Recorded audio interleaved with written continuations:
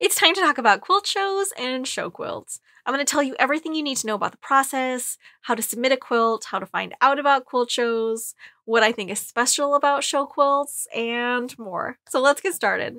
So the first thing we need to go over is how quilt shows work and what you should expect from the process if you do decide to enter a quilt into a show. So when I say quilt show, I'm usually talking about a large national or international juried competition for quilts. There are other quilt shows, there are local quilt shows, there are county fairs, and I enter a lot of those. I think it's a lot of fun and it's a good way to meet local quilters, and I love the county fair. It's so much campy fun. So I always enter a quilt or a couple there just to support my county fair. But in this video and for these purposes, when I say quilt show, I'm talking about like a large quilt show that people from all over the country come to. There's usually classes there, and there's usually prizes and awards for the winners. So here's the general timeline of a quilt show and your participation and the deadlines that you will need to know about. So let's say a quilt show takes place in February of a year. Like QuiltCon is always in February, Quilt Week, Paducah is usually in April, those spring shows. The deadlines to enter your quilts are in the fall of the previous year. So, for example, right now, it is the beginning of November. The deadline for QuiltCon of next year just closed. The deadline for Quilt Week Branson is in just a couple of days, and that show doesn't take place until next February. So the lead time on entry windows is longer than you think. At least it was longer than I thought when I started looking into quilt shows. So why is it so long? There is a entry window that usually you submit some basic information about your quilt as well as some photos. And then the jury takes over. This is an anonymized process. They'll be shown your pictures and some basic information and maybe your artist statement. And then the jurors will decide who gets into the show and who is not in the show. After the jurying process is complete, then notifications will be sent out. This is usually an email. You'll be notified if you get in or if your quilt didn't make it. It's always a big day on social media. Especially for shows like QuiltCon that have like a fairly Instagram savvy audience. So people will post the quilts that got in, and then there's also this really fun day that's the QuiltCon rejection quilt show on Instagram. And it's always amazing to see the beautiful, gorgeous quilts that didn't get in the show. So again, if your quilt doesn't get in, it's not a commentary on you as a quilter. If your quilt is selected, then there will usually be an attachment or a link to follow to get shipping instructions. There will also be some other requirements in that attachment, like a hanging sleeve, label information requirements, as well as if your label needs to be covered for judging, any sort of details like that. But the critical element in there is the mailing deadline. Your quilts now have to travel to the show to be hung and prepared and judged. So there will be a deadline on there. You need to have your quilt in by the deadline. If it isn't in on the deadline, then it won't hang in the show, even though it was juried in. And nobody wants that stress. Once they are all received, they'll be organized into categories. And at some point between that shipping deadline, their receipt, and the start of the quilt show, judging will occur. So all of the quilts for a category will be laid out. The judges will come, make their assessment, and award ribbons to the winners of the category. After judging, ribbon notifications are sent out. Now, this might be a surprise. It was a surprise to me. I thought that they didn't announce this at all until the actual award ceremony. But the people who have won an award are emailed about a week to 10 days, give or take, before the quilt show. When I received my ribbon from QuiltCon a couple years ago, I didn't know what ribbon I had received, only that I had received a ribbon. So there will be additional instructions in there, where to sit at the award ceremony, and obviously an invitation to the award ceremony, and also a lot of legal disclaimers to not share this information with anyone. So I wasn't allowed to tell anybody that I'd won an award, but it was awesome news to sit on for a couple weeks until the award ceremony. And then finally, at the award ceremony, all of the ribbons are released. Everyone knows who won. And then usually either later that day or the next day, the actual show will begin. And everyone will be able to see all of the quilts that were in the show. Finally, after the show, it usually takes a couple weeks until ribbon checks are sent out to the winners. I think I got mine a couple of weeks after the end of QuiltCon in 2019. So now that you know how quilt shows work, how do you find one and enter it?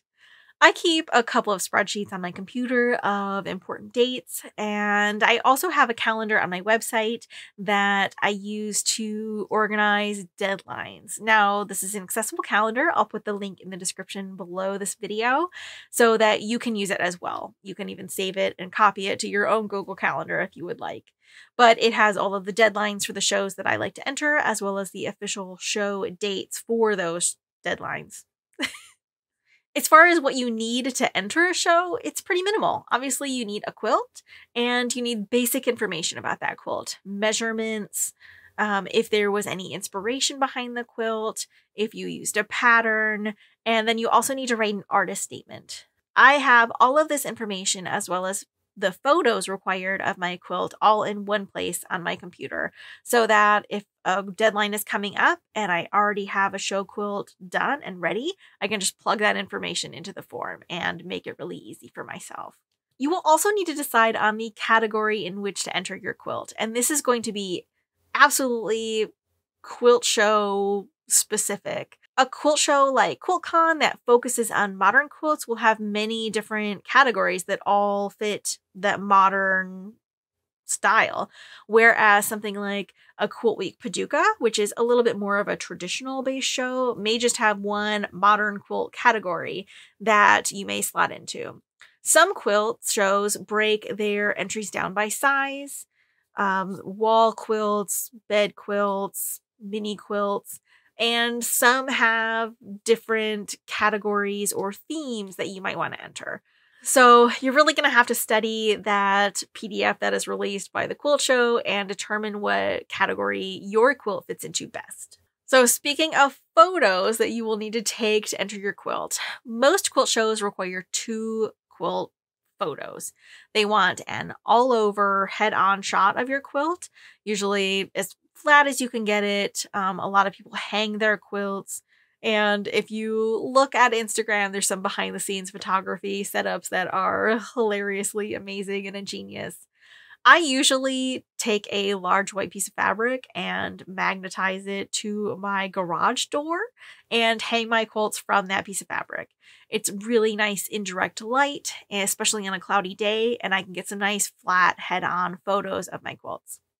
In addition to the wide angle quilt shot, you will also need a detail shot. And this is just zoomed in on a portion of your quilt that shows a special piecing or a nice technique, whatever part of the quilt you think reflects the skill level and the overall feel of your quilt best. You can zoom in on that, and those are the 2 photos that you need.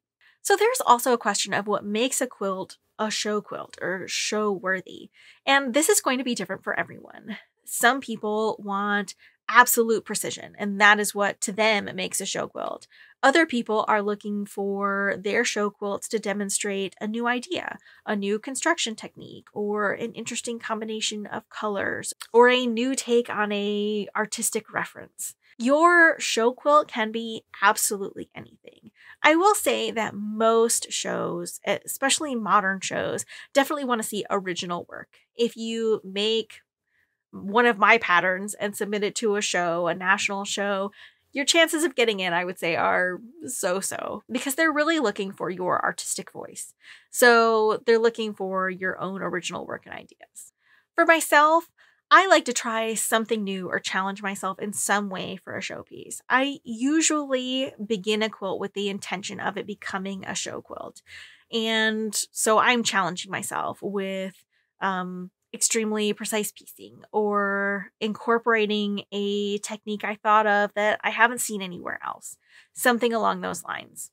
Other people work in a series where they'll take a concept, and it could be a piecing idea, a color story, a shape, and run with that, making small changes to each iteration of that quilt pattern so that there is a running theme through most of their art pieces. I don't tend to work in that way. I always like to try something new. But again, what makes a show quilt for you is absolutely your individual artist perspective.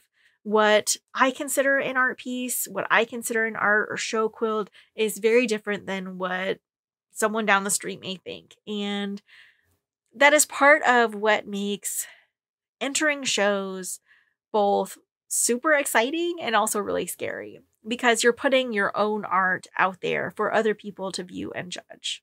So that leads me to the pros and cons and my experiences in entering shows. Entering quilt shows has a lot to go for it. You can get feedback on your work. You can see where you need to develop your skills a little bit more, and you can see where you're really succeeding. That feedback that you get from both judges as well as showgoers.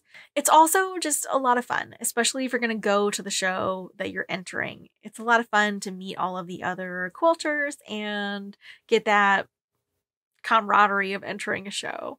The downsides are it's really hard to put yourself out there. If it's your art and you're getting judged on it, it can be hard to take that criticism. And it's also hard to take the rejection of not getting into a show.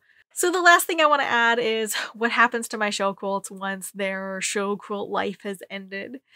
Show quilts are usually good for a couple of years. Most show quilts have a statement that the quilt has to be finished within the last anywhere from 1 to 4 years or so. So as your quilt makes the rounds to shows and ages, it will eventually kind of age out of the system. And what do you do with it then? Some quilt shows have the option to put your quilt up for sale in the show and maybe someone will buy it. I've never done that before, but it's super intriguing. So if you have a quilt that is getting a little old for the show quilt circuit, then you could always sell it. I generally make my show quilts to be a decent size, so my show quilts all become family quilts when they're done. So my quilt that hung in my first quilt con and went out to Paducah and was in a couple of their shows is now on my kid's bed, and I love that because I think that that is the ultimate goal for any quilt, is to be snuggled with by a family member. But if you make wall hangings and just want to keep them as art, then you can just retire them and enjoy them in your own home instead of sending them out all the time. I really enjoy entering quilts in shows, and I think that ultimately it has made me a better quilter and a better artist. But it is okay if it is not for you. And your own quilting path is your own, and you can decide where it leads you. So until we meet again, happy quilting!